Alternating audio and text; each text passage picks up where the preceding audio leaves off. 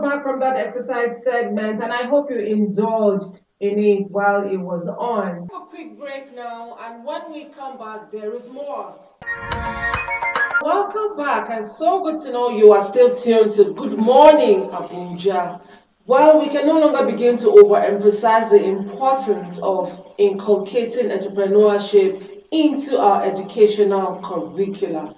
My guest is already set in the studio with me this morning to discuss the importance of entrepreneurship in our educational system as a country. Please help me welcome my guest, the Global Director, Africa House, Engineer Abayomi Olosonya. Good morning to you. Good morning. Thank you for having me. It's always a pleasure to have you. Thank you. Thank you. It's a pleasure to. Thank you so much. And welcome. Thank you. Appreciate it. All right. In the first place, how important is entrepreneurship to us as talking about the Nigerian economy? All right. Good morning, Abuja. Good morning, Nigeria. Thank you for having me. Entrepreneurship is vital to the survival of any nation. And Nigeria being a very unique and wonderful country, a country of more than 200 million, according to the last statistical data. And out of that, you've got like more than 70% of that are the youth, you see. So the question is, do we have a system that can absorb all these young, intelligent, young folks? In order for you to be able to absorb them, you need to ensure that you push them towards entrepreneurship, which basically means ability to generate an income for yourself, or simply put, become an employer of labor. And in order for us to do that, because if we're going to sit around and think we can all look for a white-collar job, all of us will work in government and work in a private establishment, but the truth is that school of thought is no longer sustainable, and there's a need for the Nigerian population to be entrepreneurial, which basically means creating value that people are willing to pay for, not only within Nigeria, also outside Nigeria. And adding to that, the truth is that a lot of people claim to be entrepreneurs in Nigeria and Africa as a whole, but the truth is not many of us actually know how to make money. And this is one controversial statement I make, like Africans don't know how to make money. And people say, what do you mean Africans don't know how to make money? Because the truth is, the education we've been taught over the last several decades since independence has always been geared towards graduate, get a job, sit behind the desk for 35 years, retire, and wait for your pension. But the truth is, the reality in our current world has gone beyond that. First of all, the civil service cannot absorb several hundreds of millions of people at a single go. So we need to start thinking of how we can make money that the rest of the world they're willing to pay for. Because if you say, I'm going to be a teacher, okay, fine, the teacher is doing well, is imparting knowledge. But then what about your students? Are they going to be teachers too? So the question is, what can we offer the rest of the world that they're willing actually to pay for? And it pains my heart because when we say entrepreneurship in Nigeria and most African countries, we often think of certain things, you know, like, okay, fine, if I'm a lady, fashion design, if I'm a guy, I'll be a mechanic, or I'll be a plumber, I'll be a computer guy and all that. But the truth is, the world, we need to re-engineer our thoughts and the entrepreneurial skills that we're equipping ourselves to. So there's a huge need for us to actually sit down and rethink the way we talk about entrepreneurship and instill that idea into the heart of every Nigerian, whether you're 5 years old, whether you're 80-year-old. Because the truth is, for us to survive as a nation, as a continent, we need to earn a lot of money. It's not easy to feed 200 million mouths. It's not easy. And of course, if we say we're going to depend on our oil and gas revenues, of course, we know it's simply not enough because more than 80% of what we earn from our oil and gas industry goes back to service our debts, pay salaries, and whatnot. And in fact, the sad story is we're actually borrowing money to pay salaries. So, you know, that is very sad. So now what happens to the young people graduating from universities? And we discover that most of them now, if you notice there's a trend, a disturbing trend to that you see people, when they graduate, automatically they have this hope that, what am I going to do? There's no job anyways. So you now see a family of maybe 4 children who are all graduates, they're still at home with their parents, and their parents is fast approaching retirement age. What does he do? How long will he continue to feed those 4 educated children he has? So the question is, we need to really rethink what entrepreneurship is in Nigeria in order to be able to move forward and then to build a prosperous Nigeria. This is serious. It's Do you have serious. any working entrepreneurship skills on ground for our students? Wow, wow. Practice. Well, this angle you're coming from is an interesting one because, yes, in 2007, 2008, it became mandatory for all higher institutions of learning in Nigeria to have what we call entrepreneurship education, which basically means every student that passes through our tertiary institution must learn an entrepreneurship skill or the other. But unfortunately, this hasn't worked. That's just the reality. Because if it's working, then we wouldn't have unemployment rate as we have. Because the truth is, if I'm putting this in, then the results should show for it. It's not about the amount of money being pumped into the system, but rather the results. Because if the system were to be working, then you discover that the rate of unemployment amongst our youth will drop. You discover that people won't be moving around looking for a job. You won't see children sitting at home saying, "Daddy, buy me a recharge card for my phone, for my data." So clearly this system is not effective, but of course it can be salvaged. And this is where we're here today, this morning, to discuss it. So there's so many schemes. In fact, not only in the schools, by the way, I hope you know that even within the public service, you see, it's one of the mandates of the government, even past administrations too, to ensure that civil servants are taught entrepreneurship. And it's an area that I know very, very well because we partner with the federal government in this area of entrepreneurship. And you discover that what they now do is they ensure that if you're a civil servant, they send you for entrepreneurship training just before you retire. And this is where I have issue with it because why would you send someone who's 2 years to retirement to go and learn entrepreneurship? It's too late. So it has to be something that you have to learn the moment you enter the civil service. You start thinking of how to start a business. And another fault that we have in our system is they say they've restricted the civil servants only to agriculture, which to me is not fair. You see, what if I have a passion for media? And you're saying that the law says I can only do agriculture and farming. So basically, you're putting me in a corner. You're telling me I cannot explore what if I'm good in software engineering and I'm a media person? I'm an OAP, for example. So there are a lot of faults in the current system, but I believe the only way to fix this fault is, again, to start teaching ourselves skills that matter. And what do I mean by skills that matter? And like I said, when you say entrepreneurship, what comes to mind? Even you go to universities now, they tell you fashion designing, cosmetics and makeup, agricultural processing, farming, snail farming, catfish farming. These are some of the things you will see on almost all the entrepreneurship centers in Nigeria, which is not bad. But what we fail to realize is that if all of us are doing all these things and we are always planning to sell to ourselves, so then the question is, who's going to buy from me? That's why you discover now in Nigeria of today, there are a lot of people doing poultry business. But the question is, have you gone to the poultry shops lately? Who's buying? And because of the harsh economic realities, people that used to buy 10 kilos, 5 kilos of the chicken every week now, they'll say, give me half kilo. Because I did a study on this. I actually went to, because I like to move around. So I sat in the chicken shop. And people say, madam, how much is chicken per kilo? They give them the price. Say, hey, oh my God, this is the price. Okay, just give me half kilo. But that person used to buy 10 kilos, 20 kilos, even stock his freezer with food. So the question is, whatever entrepreneurship skills we're teaching ourselves for the last 10, 20 years, or even 40 years, is aimed at, I'm producing something, I'm selling to the cameraman. He's producing something, he's selling to you. So basically, we're trying to shift the money that we have in our system. I have this analogy that I always use. I say, our economy is like a leaking drum that has water in it. Everybody's fetching and giving to the other guy within the drum. So we're still circulating the same money within the drum. But this is the solution. The solution is our entrepreneurship skills should be geared at attracting foreign money into our economy. So that, because you think about it, the more water you pour into that drum, the more water is available for all of us to share. The more satisfied we will be. So the question is, the guy doing the catfish should be taught how he or she can export that catfish. The lady doing cosmetics, which is a fantastic business, by the way, should be taught how to sell cosmetics products to Ghana, Niger, Chad, France, Italy. The guy doing media, that young boy or that young lady who's doing social media should be taught how to sell that content to people in the US to earn millions and millions of dollars. So that way, money is being poured into our economy. So as a result of that, I no longer need to depend on selling to the cameraman. I don't need to depend on selling to you. So what will now happen is money is coming into me, and then I'm creating more jobs. So as graduates are coming out from school, come and work for me.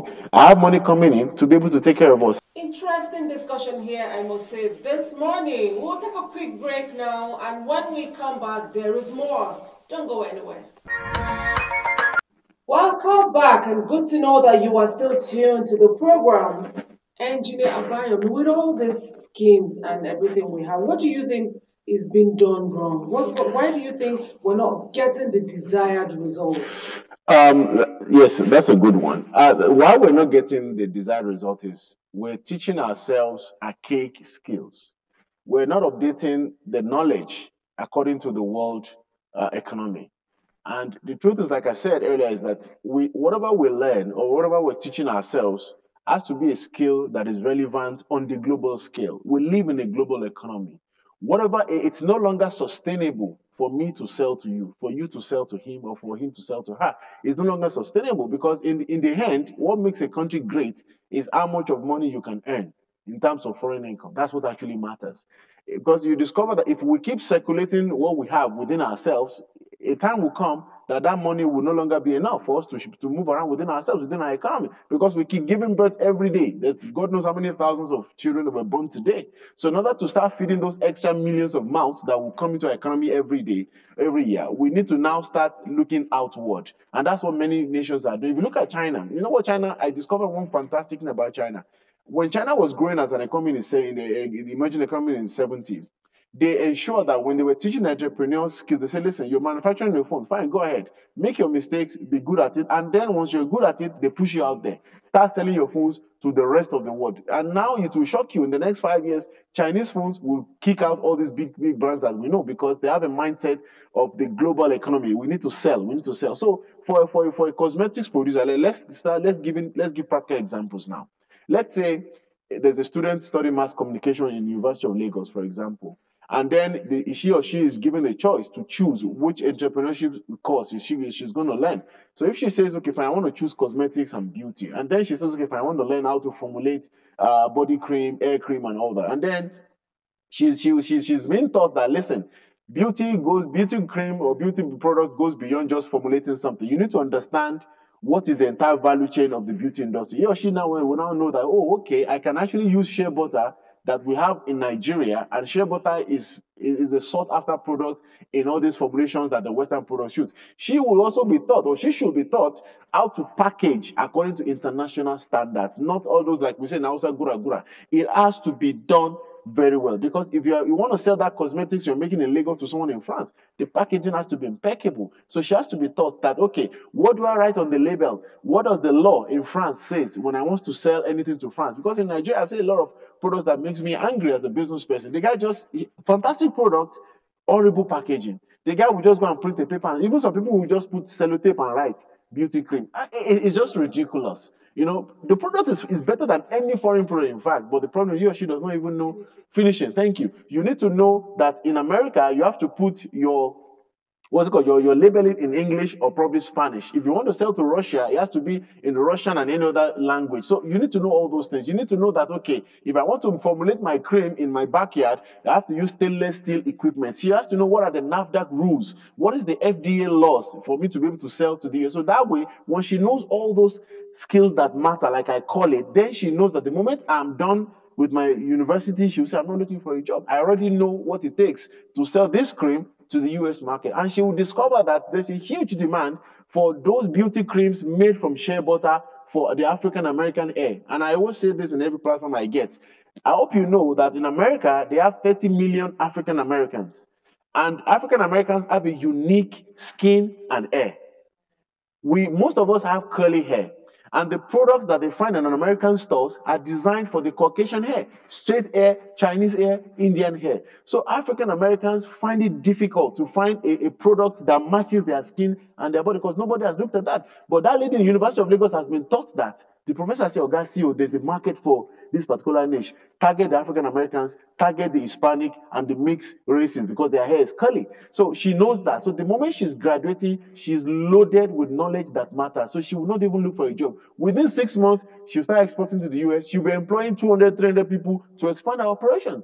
Those are the kind of skills we teach. Not just tell her, don't worry, go and this is how to formulate cream. Mix camphor with shea butter, put ororo, and then you have a beauty product. No, it has to go beyond that. Let's take fish as an example too. Catfish, fantastic business. I always tell people, I said this in Russia too. I said, listen, there's a fish called beluga. Beluga is a fish or they call it Ozumboron in the Caspian area, it has the same biology as catfish.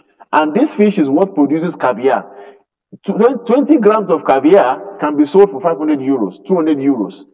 Exactly. So if you're able to raise catfish successfully in Nigeria, you can raise that beluga in your fish pond in your house. That means once you're producing that particular fish, you're harvesting the eggs, you can export to the rest of the world. They are doing it in the Caspian countries, Kazakhstan, Iran, Tajikistan, they are all doing this. So, but no one has ever taught us that catfish has the same similarity with this beluga. People don't even know what a beluga fish is to start with, or barracuda. Nobody even know. So these are the skills Africans need to be taught, skills that matter. Social media, for example, a lot of young folks are going to social media, which is fantastic. But the question is, how many of them are actually making money? Because when you may be famous, but you may be broke. Many people don't know that. Most of them are famous but broke. So in order to keep up with that fake lifestyle, some of them go into fraud. They go to black magic or whatever they call it to be able to make money. But why fake what can be real? Meanwhile, in the US, there are people, that's all they do. They sit down, make a video, and then they are paid $20,000, $30,000 a month.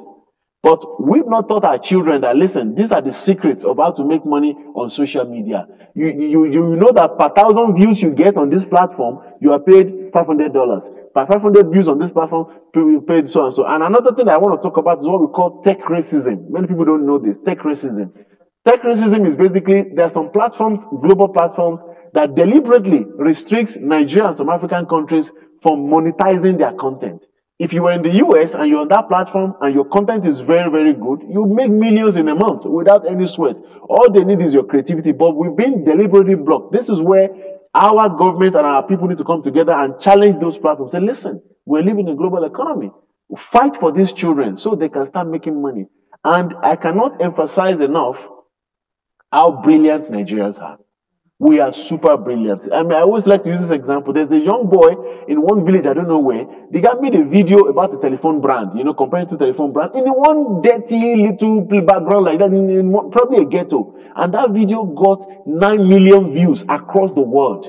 The phone brand became embarrassed. They had to sign that boy. Say, oh, wow, this guy got us 9 million free advertisements without paying a kobo. So they now said, okay, I come and sign a contract. So imagine if Nigerians know that if you're able to create a content that generates views, that you can be paid so and so millions of naira or whatever, then we don't need to worry about unemployment. We'll have children who are taught the right way. So you don't need to do Yahoo or internet scam to make money. There are platforms that you can make money from legally. These are skills that matter, not necessarily learn how to braid hair, open a fashion design shop. And if I go into fashion, I don't think we'll have enough time to talk about fashion, because fashion goes beyond, I'm a tailor, I'm sewing very nice clothes, kaftan, fantastic. But do you know how many nations of the world actually love our fabric? How many opportunities are there for Nigerian fashion designers to sell to the US, to Europe, to Russia? In some countries, I remember it happened to me once in the Middle East. I was wearing one African. They said, "Whoa, I love this. Please, can you be supplying me this?" Now, and Nigerians don't know, but we're here in Garaki, sewing clothes, praying to God every day. God, let customers come. When your customers are there,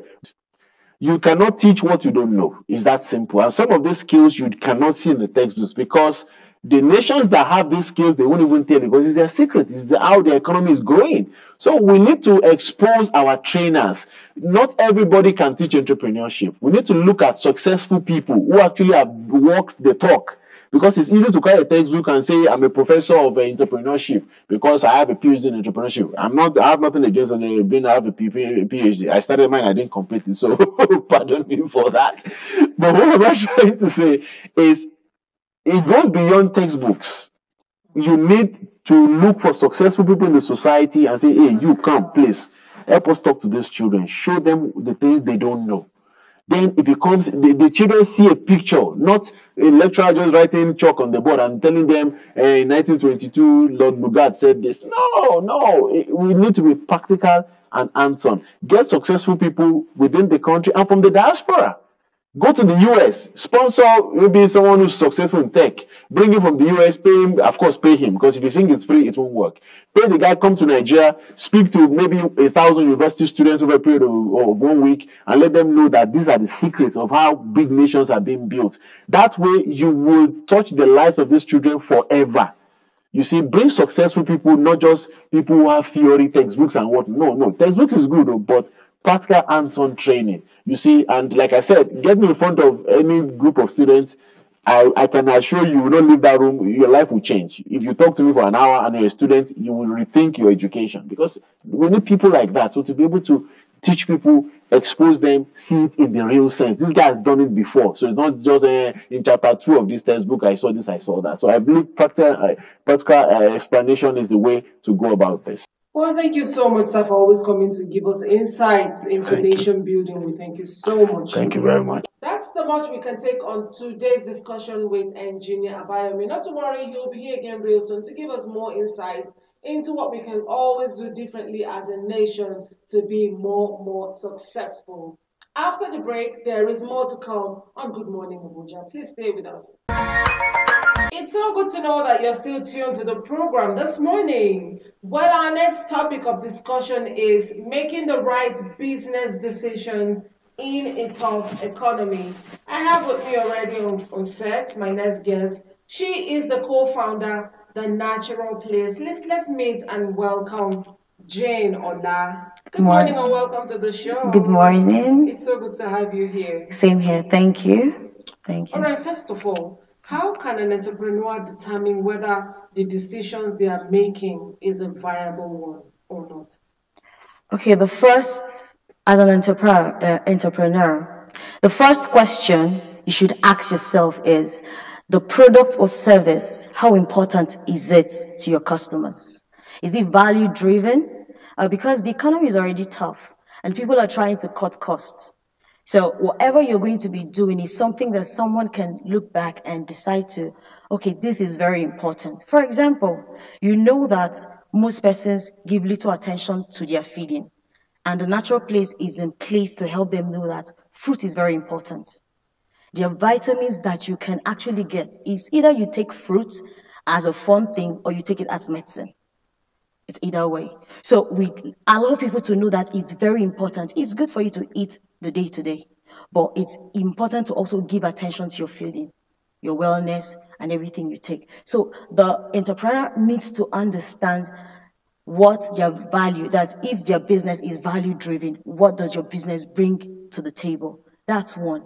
The second thing is customer retention, getting your customer and having to keep them. Then the entrepreneur has to also think about flexibility and visibility. You need to know that things are changing. It's a tough economy. Things are changing, and you need to change with the things and not lose your value as an entrepreneur. How entrepreneurs need to prioritize their different business needs, given limited resources. Okay, there's something called a priority matrix. There are things that are urgent, but are not important. There are things that are important, they are not urgent. There are things that are urgent and they're important. So it goes. So the first question you ask yourself is, this decision I'm about to take, is it urgent? Is it important to my business? For example, I run a wellness business. The question is, how do I get more customers? So I think about running a Facebook ad. Is it important? Yes. Because when I run a Facebook ad, I get to meet more people for the business. So these are questions that you ask. If the things are not very important as a business owner or as a startup, you let it slide. You don't have to do big things or do things that big brands are doing until you get there. But when you know you're starting, you ask yourself, is it urgent? You prioritize your needs. Now, how can an entrepreneur evaluate whether to invest in new technology or methods, when the budget is not much? Okay, we know that there's risks and there's revenue. When you ask yourself, okay, I want to invest in something, what are the risks? Is it these risks, are they risks that I could manage, or there are risks? Because there are some investment you make that will crumble your business. Yes, it will cripple your business at once. But there are some risks that even if you encounter on the way, you can always start. So the question is, are these risks, the revenue I'm going to be putting into this risk, is this something that will cripple me? Is this something I could afford? If anything comes or happens, or a challenge, or I face a challenge, is it something I could just dust off? It's going to be painful, but is it something I could dust off and continue with the business? That's the question. It's not, for example, I have people that are already into this. There are some things that they do that I can't do because I'm just beginning in the business. So I know that it's time. A time will come, I will do the same thing that you're doing, but right now, I will take it one step at a time. So is the risk, the revenue that I'll put in the risk, is it commensurate to closing down my business or going if a challenge comes? Still on that, some entrepreneurs might want to expand all too soon, especially for a business that is still starting out. What do you think this can lead to? I think we should build capacity. Capacity building is not something you do in a day. There's some persons that, okay, the vision I even have for this, we have for this business was something so big. But early this year, myself and the founder, we sat down and said, maybe our capacity has not even gotten to this thing that we have written. Why not start with what we have? So it's not about expanding, it's your ability to be able to retain what you've started. We have seen people invest 100 million, 150, 200, and all of a sudden, after 1 year, there's no business. But you see somebody that started with just 500K, and the person is building it. So I think as a startup, even if you have the resources, I think that you should try to build your capacity with time. As you see that you can handle, you could pay 1%, 2%, you start employing more persons because of what? Time has a way of revealing things. Well, I hope you learned a thing or two there with this discussion with the co-founder, The Natural. Please start regardless from where you are. It is possible to build your business from ground all the way up. Stay with us on the show. We continue right after the break. Welcome back. It's still our discussion segment on Good Morning Abuja, and we're discussing making the right business decisions in a tough economy. We still have with us the co-founder for The Natural Place, Jane Ola. Now tell us, what methods would one use to retain customers when they are tightening their budgets? How can they retain their customers still?